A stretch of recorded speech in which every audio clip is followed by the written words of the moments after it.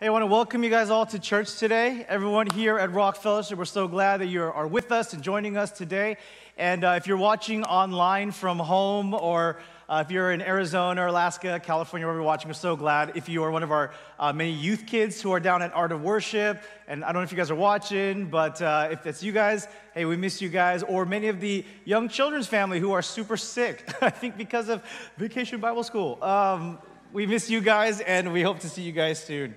Again, thanks so much for being here. We're so happy to see all of you guys. Today's message is interesting because I've been wanting to preach this message for about 2 to 3 months, actually. The idea for this message came 2 to 3 months ago, and it was while I was preparing a message for a different series, and while I was preparing, my mind did as it often does. It kind of goes on its own, and I kind of goes on a tangent.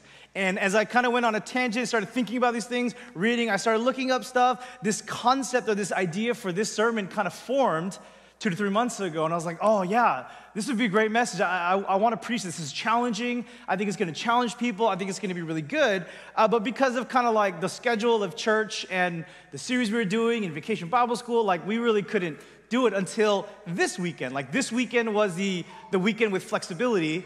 And it's actually so perfect because it turned out to be the weekend we celebrate Independence Day, July 4th, because the topic that I kind of went on a rabbit hole and on a tangent on was on the idea of freedom.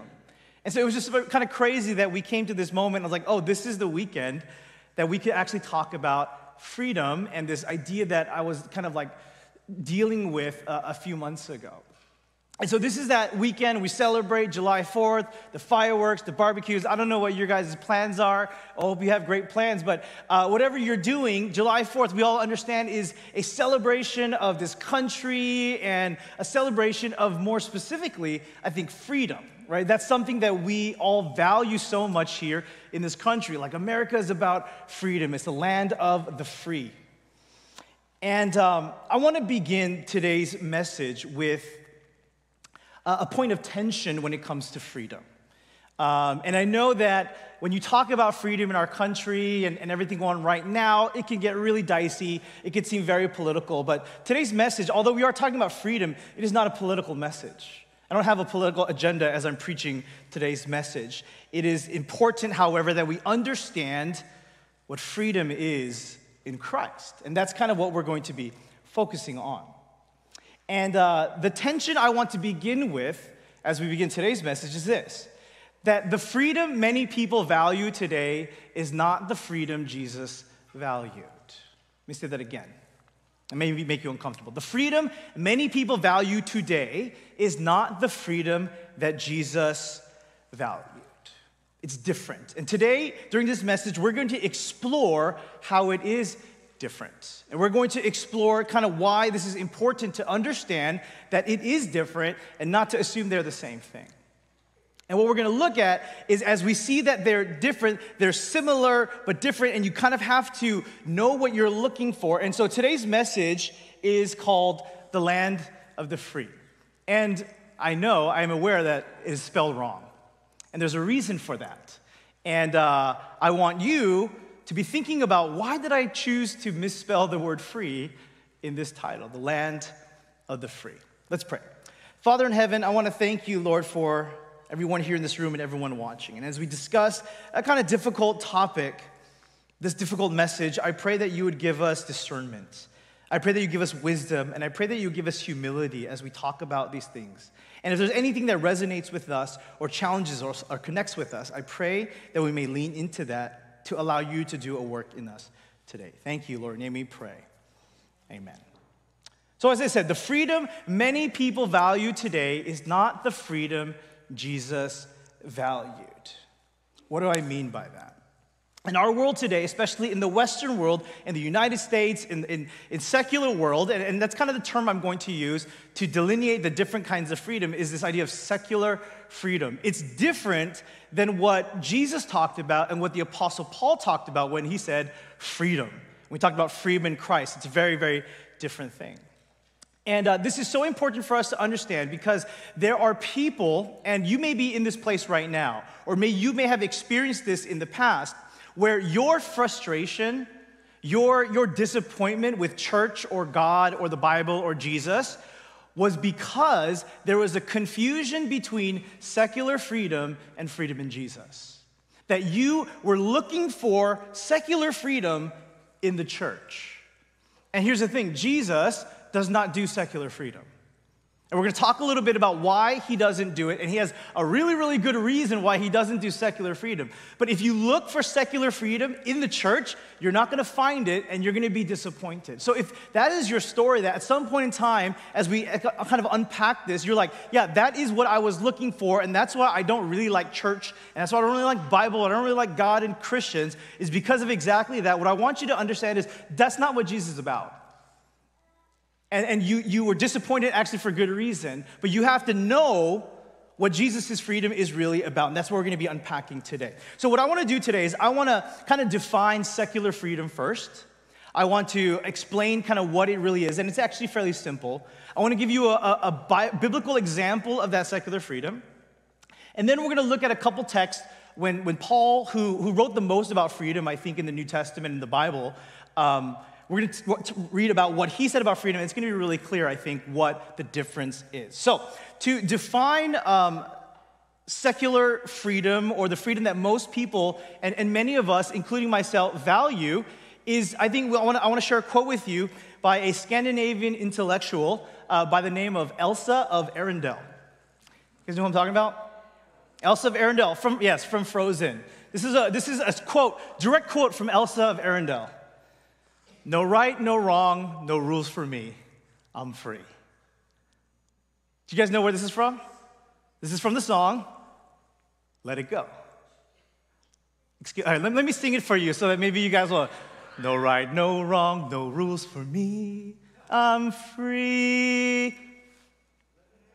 Okay, all right. Boo, boo, boo, boo, right? So this I think, quote here is like one of the best, simplest descriptions of what kind of the current world's freedom looks like.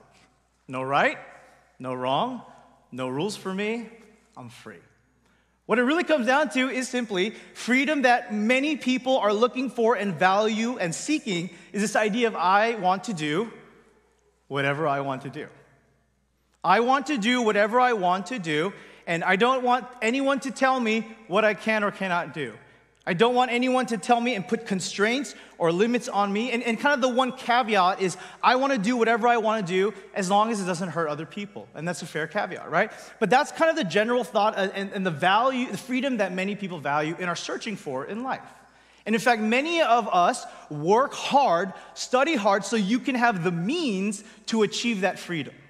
Let's be honest. The reason why you work is so that you can do whatever you want, whenever you want, and with whoever you want.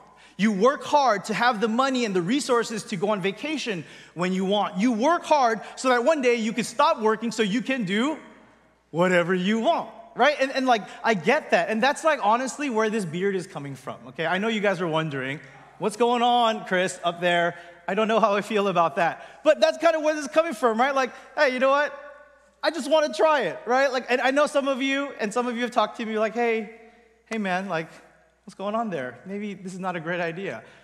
But then some of you, my favorite ones, are like, hey, looking good. I spoke at the Korean ministry this morning for the earlier service, and like so many of them were like, it looks good. So it's gonna be here for a little while, guys, just to know.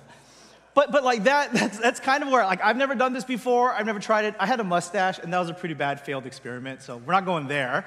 But I want to try this out, and I know maybe it's not great, but I want to do me. I just want to try it. No one can put constraints on me. No one can tell me you can't have a beard. No one says that you can't do it, right? And so like, I'm kind of living that out. And so I understand there is this value on this freedom of like, I want to do what I want to do. And I don't want people to tell me and limit me and constrain me and stop me from doing the things that I want to do.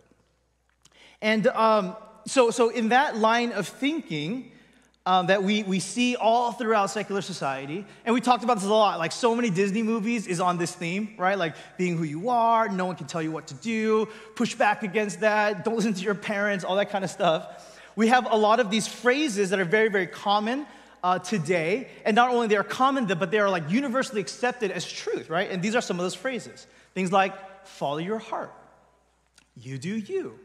Speak your truth.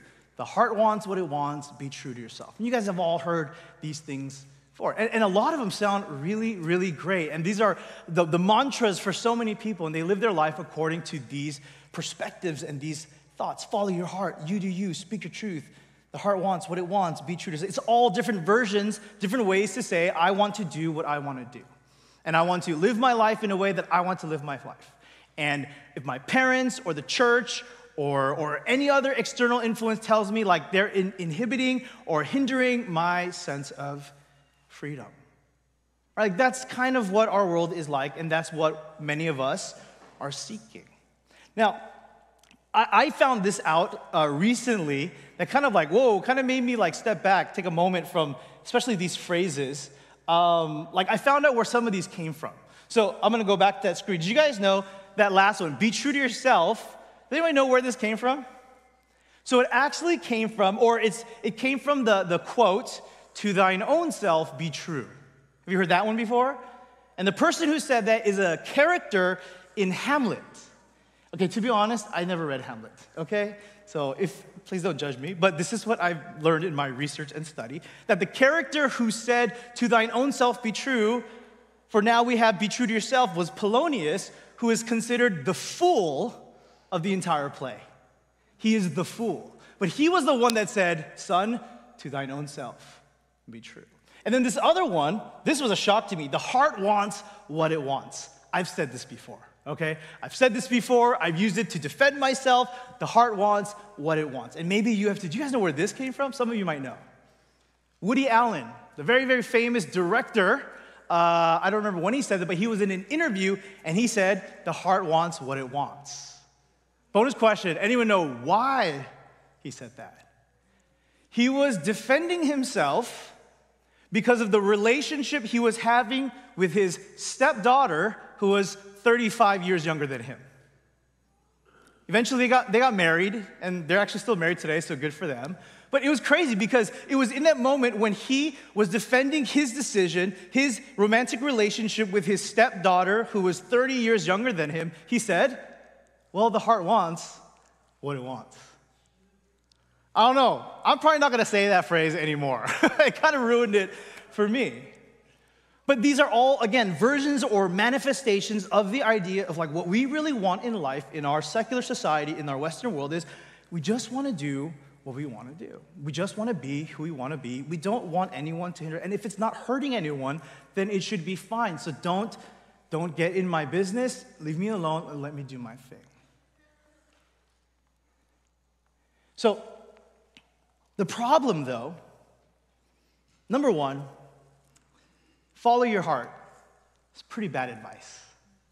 Follow your heart is actually probably one of the worst pieces of advice that you could give to somebody. Follow your heart. There's lots of reasons that we don't get into that. But the issue of this idea of, I just want to do whatever I want to do, the best biblical example is from Mark chapter 5. And let me share this little story with you.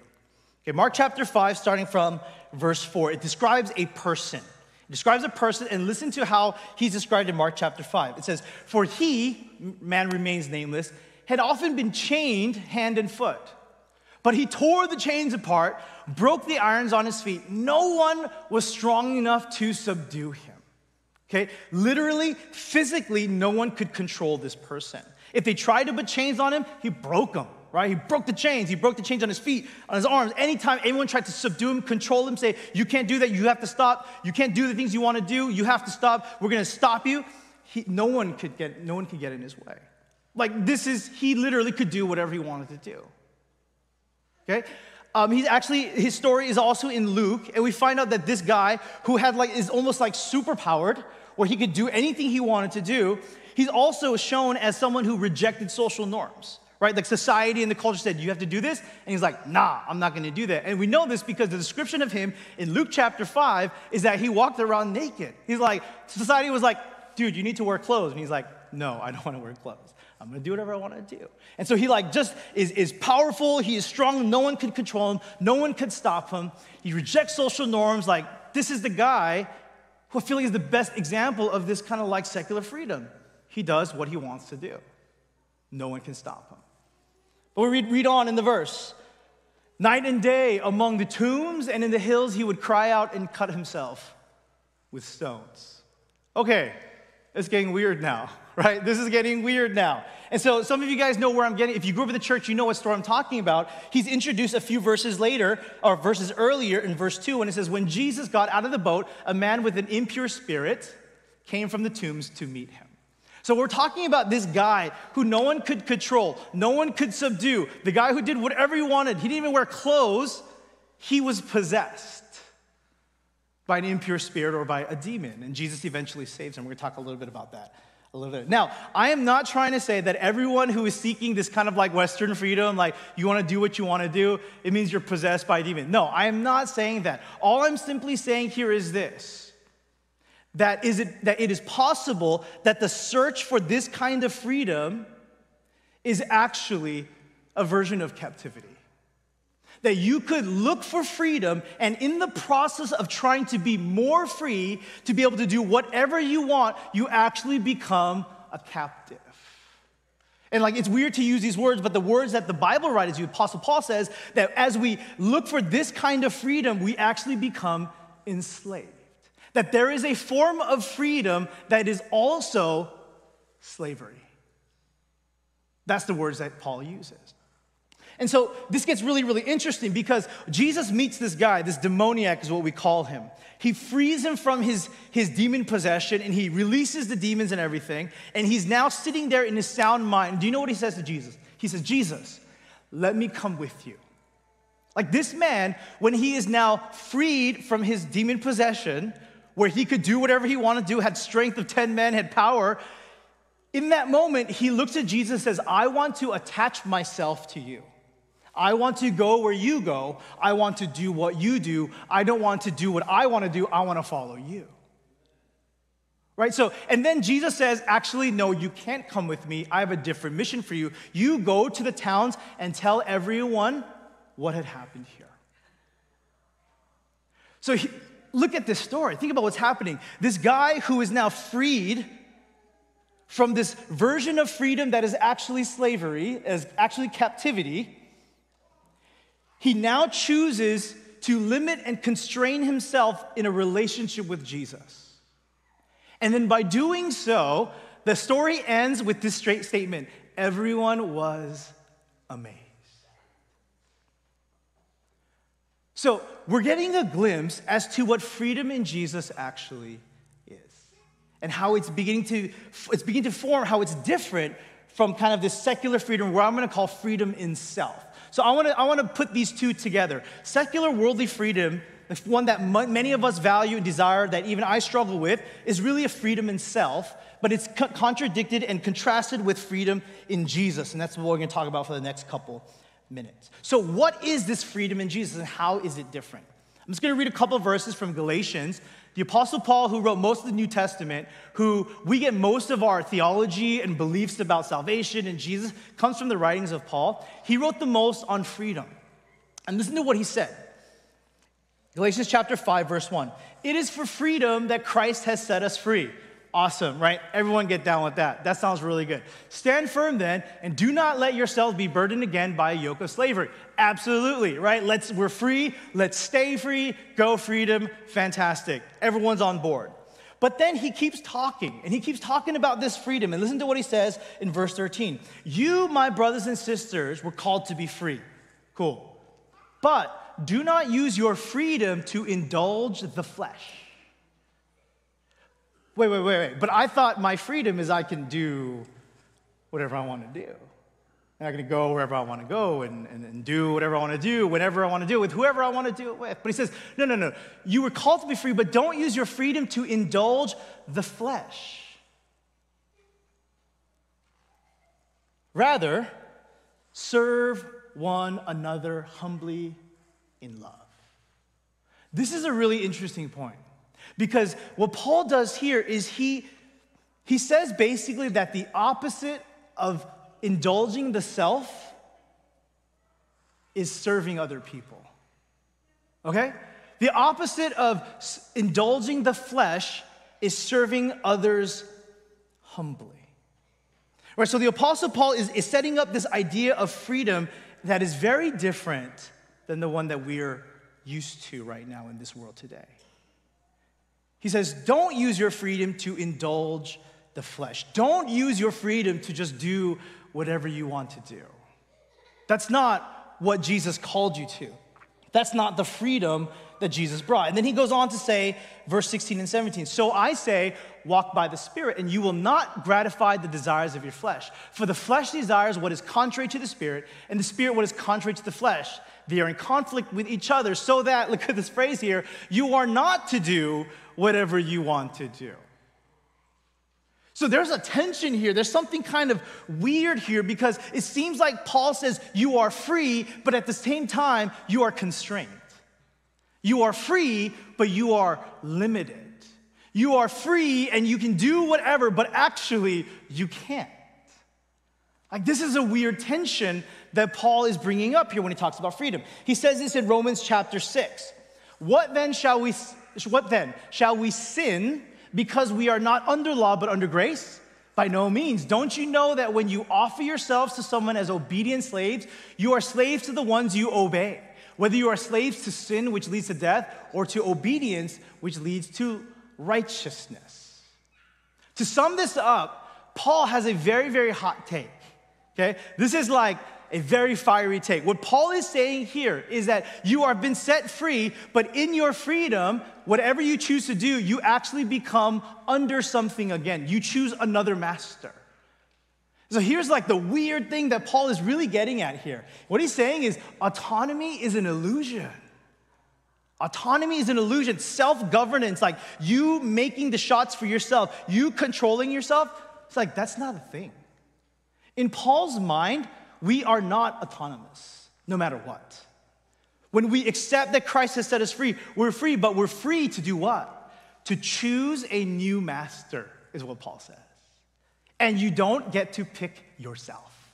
Paul said there's only two choices. You can either choose sin, which leads to death, or you can choose God, who leads to life. Like, that's it. There's no, I just want to choose me. I just want to do what I want to be in control of my own life. Paul would say to you, if you're like, I want to be in control of my own life, he's like, well, actually, you're under the control of sin. So if you choose you, you're actually choosing sin. He's like, you actually can't choose to be fully autonomous in and of yourself. It's an illusion. It's an illusion. All right, so this is like very, very confusing because the freedom that he's talking about today, the freedom in Christ, has limits. It is not what you can do whatever you want to do. He says, no. You don't use your freedom to indulge the flesh. So what is he really talking about here? Like, how can we really understand what freedom in Christ is? How can we understand what freedom in Christ is, especially in comparison to what freedom in self or secular freedom is? And can you see how if you were searching for secular freedom in the church and you found that the freedom that the church and Jesus offers is actually very different, you could be disappointed. Because Jesus is basically saying, sorry, you can't do whatever you want to do. That's not freedom. In fact, that is slavery. That is captivity. So how can we understand what freedom in Christ is all about? I think this is one of the best quotes from Tim Keller in the book, Making Sense of God. He says this, he says, we see that freedom is not what culture tells us. Real freedom comes from a strategic loss of some freedoms in order to gain others. It is not the absence of constraints, but it is choosing the right constraints and the right freedoms to lose. You see, what Paul is saying here, what Tim Keller is saying here, what Jesus talked about when he says freedom is the freedom that we have in Jesus is we now get to choose who we will serve. Whereas before, we didn't. Before, we had no choice but to serve our sinful nature. We had no choice when we were in sin but to serve the indulgences of the flesh, what the flesh told us to do, the desires of our flesh. We had no choice. But Jesus came, he died on the cross, and he freed us, and he says, now you get to choose. The freedom that Jesus offers is the freedom to choose a new master. The freedom in Jesus is the freedom to choose the right constraints, to use Tim Keller's words here. The freedom in Christ is completely different than this freedom that we have in the world. Right? The freedom in Jesus is the freedom to choose the right constraints. The freedom that we have in Jesus is the power to choose what is good over what is pleasurable or convenient in the moment. The power and the freedom of Jesus is the ability to not to choose, is to choose to not do whatever I want to do. Are you with me? Right? The secular world, the secular freedom says you get to do whatever you want to do. And Jesus says, no. The freedom that I offer you is actually the opposite of that. It is to choose not to do whatever I want to do. See, secular freedom is the ability to do whatever I want to do to indulge my sinful natures, but freedom in Jesus is the ability and the power and the strength to choose not to indulge my sinful nature in order to grow into a person of love, kindness, and compassion. The freedom that we have in Jesus is the freedom to choose and the ability to choose and to make the decisions that will help us to become more like Him. It is not the decision and the freedom to do whatever we want to do. It is actually the opposite. It is the freedom to choose not to do whatever I want to do. It is the freedom to choose to not insist on my needs and my desires and my wants and what I think is right and to do that over other people. The freedom in Jesus is the ability and the strength to push back against our sinful nature and to not be selfish and not to demand our way over other people. See, when you are able to put others before yourself, you are being free. When you are able to serve others, you are being free. And it's weird because sometimes it doesn't feel like you're free, does it? When you are able to put others before yourself, you can't really do what you want to do. But according to Jesus and according to Paul, that's when you're actually the most free, is when you can choose what is good over what is pleasurable. When you are able to practice self-discipline, you are being free. Like when you are able to, in that moment, you're able to turn off the game and sleep at a reasonable hour, you are being free. When you're able to resist that late night snack, that 12 o'clock midnight ramyeon, when you're able to say no to that, then you're being free. When you're able to practice self-discipline, you are actually being free. When you're able to speak openly and honestly for the good of someone else, then you are being actually truly free. When you are able to keep your mouth shut for the good of others, you are being free. Even though the gossip is so juicy, right? When you're able to shut your mouth and say, no, this is gossip, this will be harmful, this will hurt the community, that is when you are actually free. When you are able to take time for healthy self-care in this world and society that says go, go, go, push, push, push, and be busy and produce and do all those things, and that's how you have value, when you are able to take a moment to take care of yourself in a healthy way, you are being free. When you are able to forgive other people, you are being free. When you're able to give up your parking spot to someone else, you're being and living in freedom. When you are able to sacrifice and serve and give, even if it hurts, that's when you are free. This is a completely different kind of freedom than the freedom that our world longs for today. Now, to be fair, I want to say that there are definitely many other social pressures and cultural pressures and expectations and constraints that the church has put on people that actually are very unbiblical and very harmful over the years. And I'm not talking about those. I'm not talking about the things that the way that the church is telling you to be the certain way and stopping you from all these things and legalism. It's not that. That's what I'm talking about. I'm talking about the desires of your sinful nature. That part in you, the thing in you that longs to just be satisfied, that wants to do whatever it wants to do with no regard for other people. That part of us, that's the part that needs to be constrained. See, Jesus was the perfect example of this. You see, Jesus was the perfect example because he pushed back against the social norms and cultural norms and things that the religious body did that were unfair and unjust and oppressive. He pushed back and he said no to those things. But at the same time, the description that Ed shared with us today is actually one that I want to share today as well. All right, from Philippians chapter 2, verse 6 to 8, where it says, Jesus was, being in very nature God, did not consider equality with God something to be used to his own advantage. Rather, he made himself nothing by taking on the very nature of a servant. Being made in human likeness and being found in appearance as a man, he humbled himself by becoming obedient to death, even death on a cross. Jesus was the most free man to have ever lived, and he chose to use that freedom to sacrifice and serve others. He was the one person that truly deserved to be served, yet he came to serve others. And he was the most free man to have ever lived. See, we understand, and looking at his example and these texts from the Apostle Paul, that freedom in Jesus is so different than freedom in self. And is so different than the freedom that this world is searching for. But I don't know about you, but it seems like freedom in Christ, the decision to choose to say no to certain things, to say yes to better things, to say no to the things that will lead us to a place of wickedness and a place where we become people we don't want to be. And the freedom and the power to choose the things that lead us to become more like Jesus. I don't know about you guys, but I feel like that's what I want. And I feel like that's the freedom that you want. Like when you think about it for a moment, you know that you cannot live your life just doing whatever you want, whenever you want. And you know there's a problem with that.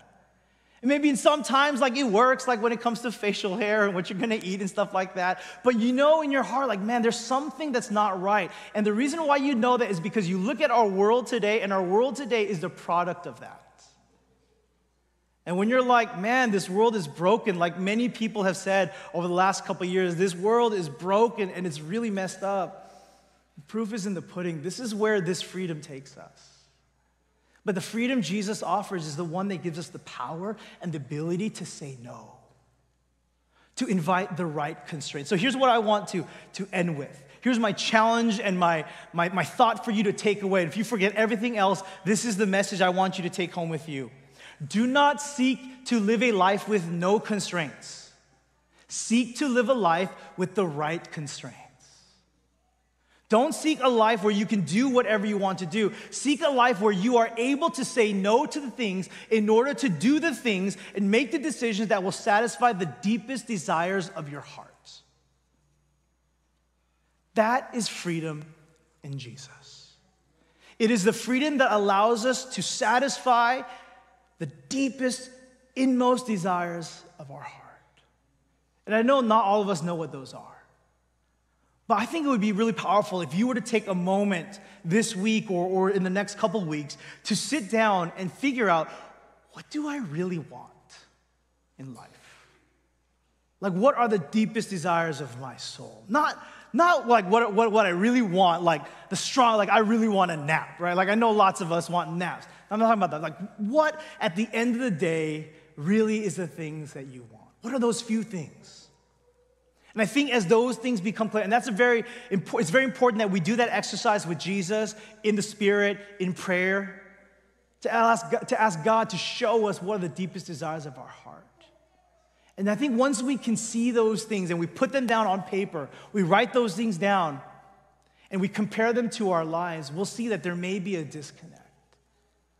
And I want to encourage you to look at that and reflect on, evaluate your life and whether your life is leading you to a place where you will achieve and receive those things. That's what the freedom of Jesus allows you to do. To live a life, to be a person, to be the kind of person who is fully and truly satisfied. Not to just do whatever you want to do, because Jesus knows that life is empty.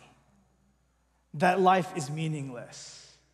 And that in order for us to find purpose and meaning, we must be willing to put on some limits, to choose the right constraints to lead us into that place. That is freedom in Jesus. And that's what your Heavenly Father wants for you. And that's what I want for you. And that's why the church is supposed to work. The church is supposed to work because that's the freedom we're supposed to have in this place. Not the freedom to do and say whatever you want to do, but the freedom to be able to choose to do the right thing even when it hurts. The freedom to not say the thing, the freedom to keep your mouth shut, the freedom to share the encouragement, the freedom to love one another, even though we may believe differently about a lot of different things. The church is supposed to work because that's the kind of freedom that's supposed to be in this place.